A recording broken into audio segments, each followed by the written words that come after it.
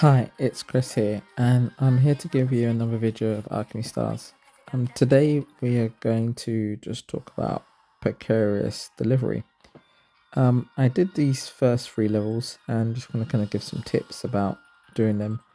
I have attached the videos I've made for just the third one, the ex3 dilemma, and bearing in mind I did those kind of blind and just kind of mucking around with the teams.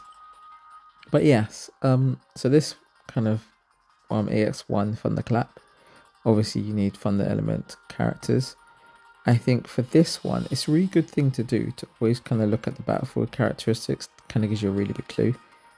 And obviously, it says like Aurorians and monsters take damage when knocked back to the edge of the field. So if you've got someone who can knock back, again, actually helps with the other one, the other kind of elements, then that's kind of really useful. So, you know, you've got characters who can knock back. I think there's like, but not Bopper. Bopper does the other thing. Who was it? There's another one.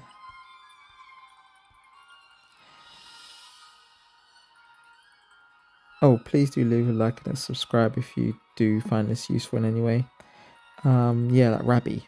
So you can use like characters like a Rabby or Erica. Erica pushes, I believe. Oh, and then maybe she doesn't. Or maybe she doesn't. She just resets. So yeah, I think like Bopper is useful. And maybe like Sadie can knock back as well. So there's probably 1 or 2 more as well. But yeah, that's kind of useful for this one. But to be honest, because they're ascended 3 level 1, you can kind of overpower. You can sort of overpower them anyway. And same thing with this one. This one you just need detonators. So that's alright.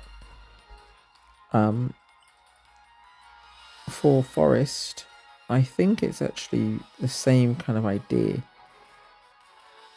Oh, you need to protect these ones, but again, you can use snipers for this first one. These two aren't relatively not too difficult to beat, but mainly focus on building snipers around this team. And then this team, again, you want to use detonators for this one. Yeah, there wasn't really anything. Actually, this kind of battle, you kind of just need to just, there's lots of enemies and it's a big field, so you just kind of need to be able to maneuver around. If I go back to the thunderclap, I know for this one, you need to, these two crow eyes, they're quite, and evil eyes, they're quite powerful in terms of, well, they're quite annoying to get rid of because they kind of regenerate their shields every turn, so you need to attack them loads. So when it comes to ex3 dilemma, I'd say the hardest one in the end was actually the third one, mainly because it has the bruiser. This thing has the Dreamwalker has, as HP decreases, defense increases, but also it has the bruiser thing, so it's got the sunlight and daylight mechanic, so it gains some of its health back, and so you just need lots of detonators, which actually became a problem when I got to the end of this, but I kind of won in a clutch way, so that was kind of fun in the end. The other ones, this one you needed, again, you need more kind of Aurorians that allow you to attack. So anyone who can kind of diagonally attack is very good. And being able to move closer to the boss is really good. I guess the problem you have with this boss is it obviously it's the Heracross, so it creates all these kind of stones, which because you're just using fire elements, you can't actually destroy. So eventually he does this huge attack, which he absorbs all the stones, and it just takes a lot of health off. So you just got to kind of have a little bit of health regain. And this one here, you kind of actually needed snipers. If you take some snipers and you'll get this little effect, the final damage taken by enemies will increase based on their body types when they take single target damage. So they'll actually, you know, take more damage from snipers. So that's what I would recommend here. So that's a really good thing. And like when I used, you know, my detonator, Sharon, I would rather use Sharon on ex3 or something. But yeah, that's the main thing really.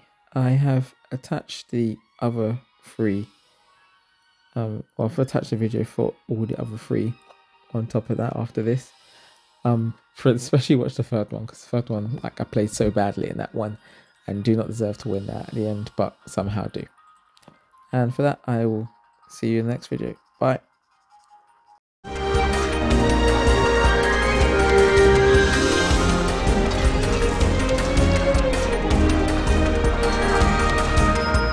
Spotlight!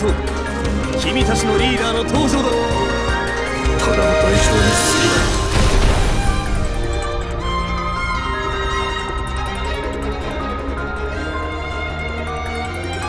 フルパワーで霊魂通過。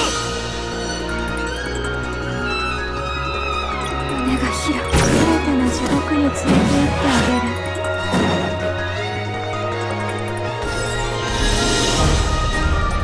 すぐ立ち上がる。闇に飲み込まれる前に。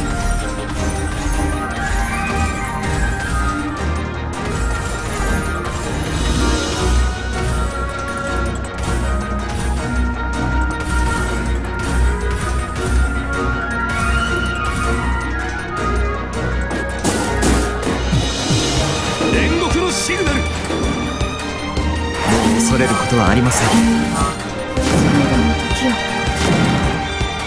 信仰は永遠だ。抑えつけ。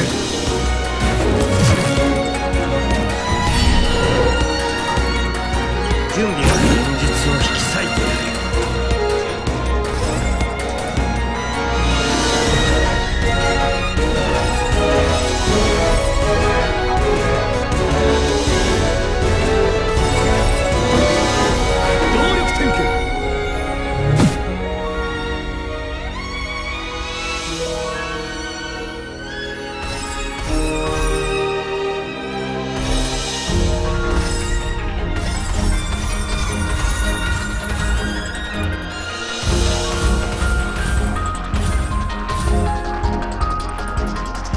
煉獄のシグナル。真理こそ生まれつける。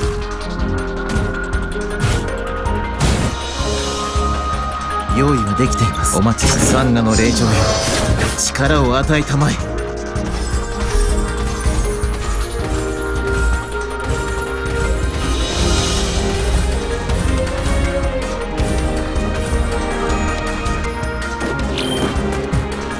獄のシグナル。いつでもここにおりますよ。信仰は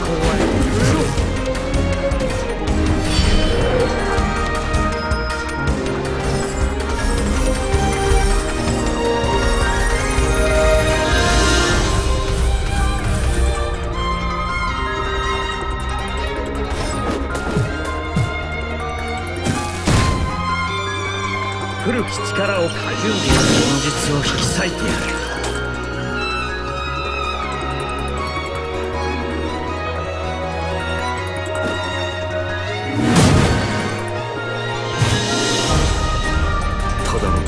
すべてを終わらせる。すべて立ち上がれ。闇に飲み込まれる前に。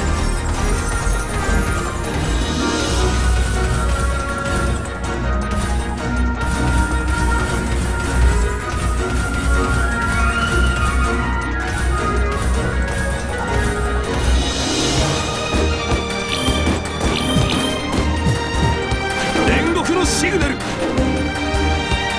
恐れることはありません。真理こそ唯一。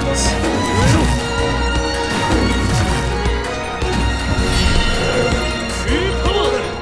霊魂通過。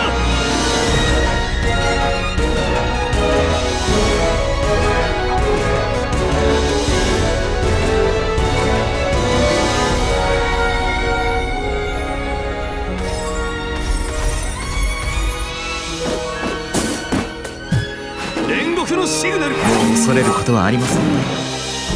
真理こそ生まれつける。境界がピークに。胸が全ての地獄に連れて行ってあげる。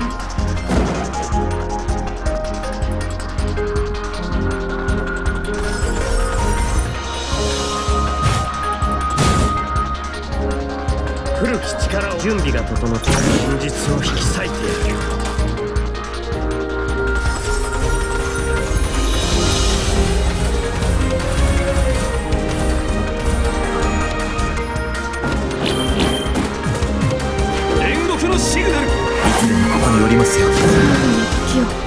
こ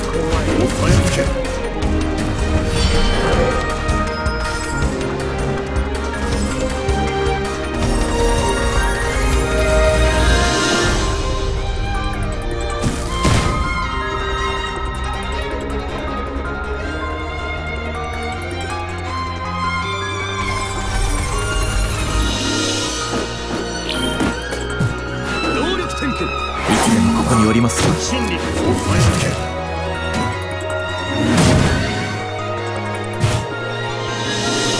ただの代償にスーパーだ。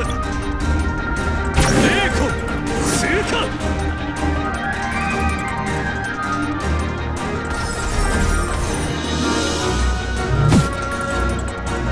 古き力を解放。準備が整ったら現実を引き裂いてやる。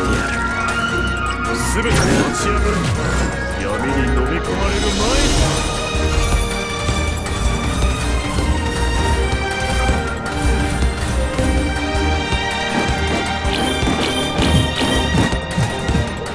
動力点検。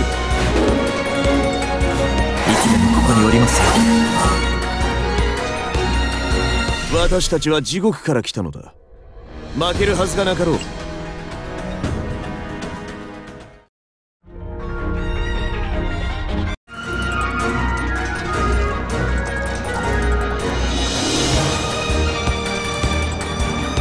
俺についてきな。チャンスを探すわ。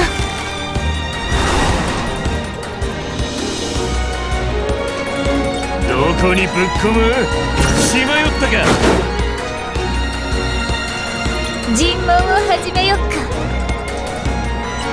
何か燃やしてきてくんない？火ってのはどこにでもあんのよ。尋問を誰一人逃がさない。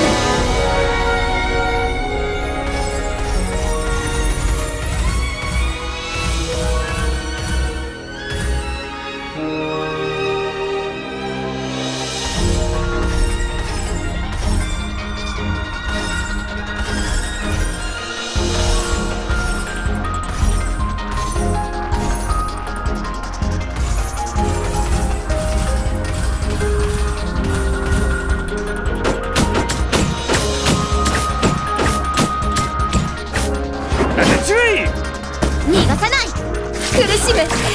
これが至上の手。容赦しない。リスクはつきものよ。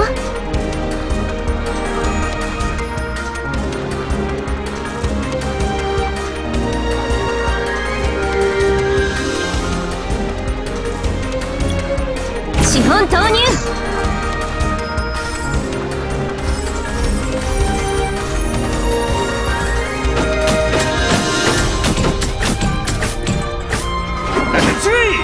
倒れろ。震え上がる。これが至上の手。当たれ。準備できたわ。怖がらないで。震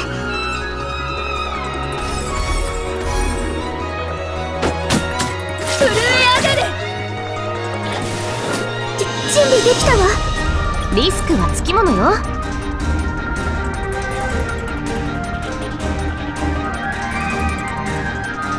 怖がらないで。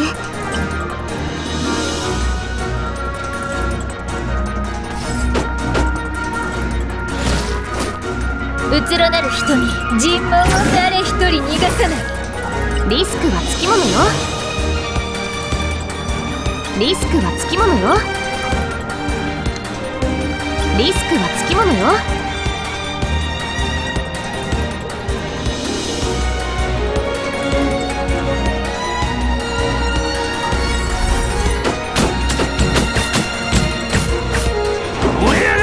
逃がさない。苦しむ。泣きをしない。チャンスを探すわ。どこにぶっ込む。しまよったか。何か燃やしてきてくる。火ってのはどこにでもあんのよ。リスクはつきものよ。資本投入。リスクはつきものよ。怖がらないで。これが本当の私。怖がらないで。これが本当の私。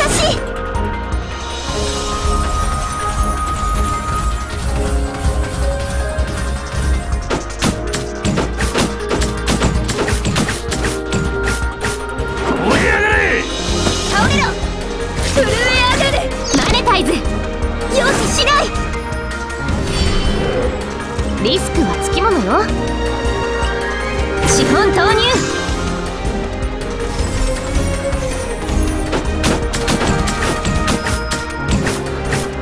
追い上がれ。気分いいぜ。肩慣らしは終わりか。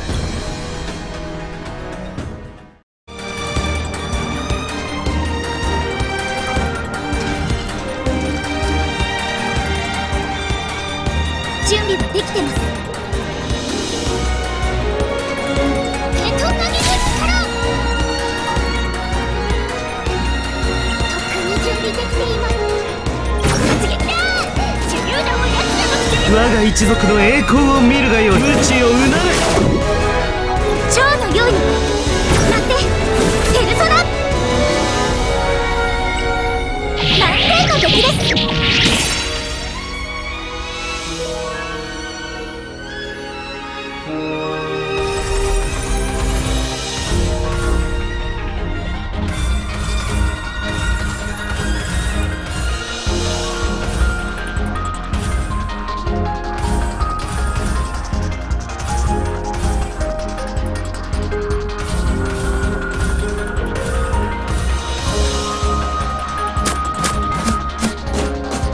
集中。ステードナイト。判決有真理に耳を傾ける。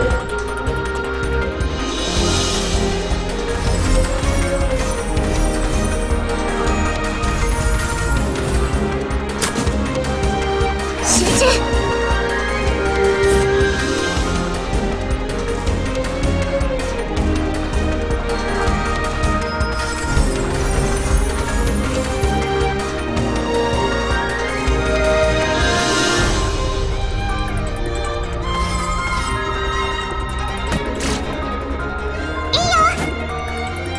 やっちゃっていい？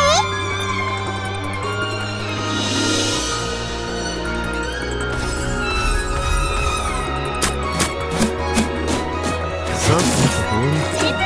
真理を感じよ。一度だけチャンス。我が無知をうなれ。導きのままに。奇跡とその目に焼き付く。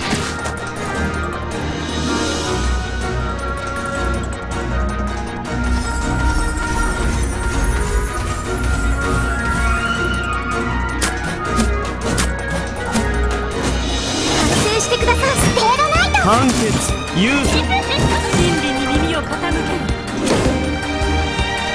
私に任せてください。蝶のように待って。ペルソナ。満点の出来です。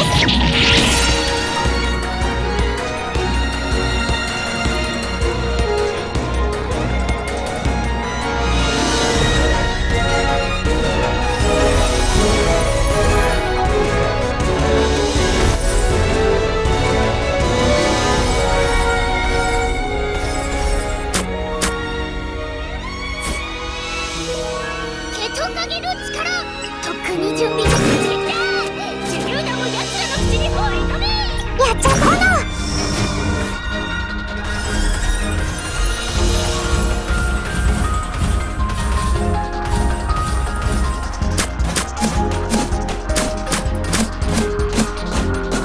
集中。ハートクイーン。さっさと放り。真理に耳を傾ける。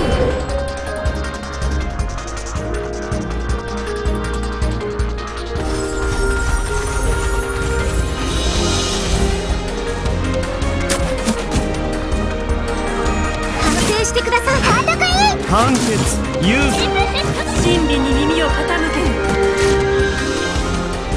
一度だけチャンスがあれば。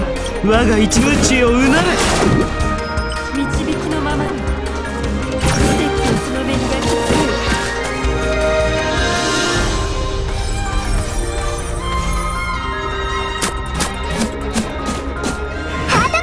さっさと放り。真理を感じよ。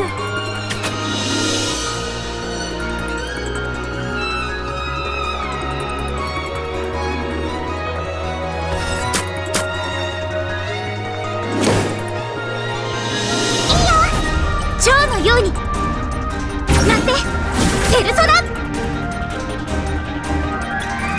満点の出来です。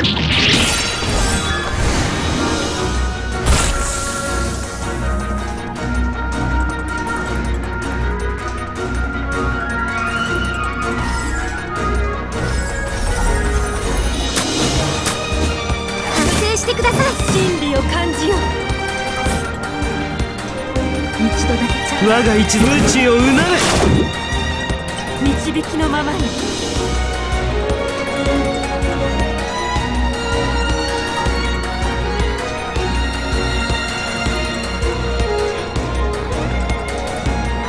跡をその目に焼き付ける。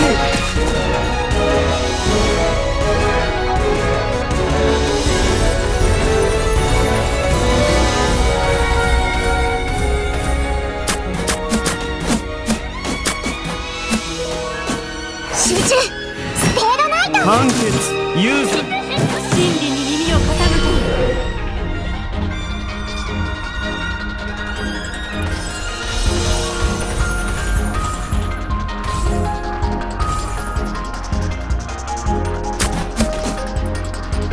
スペードナイト。判決ユーズ。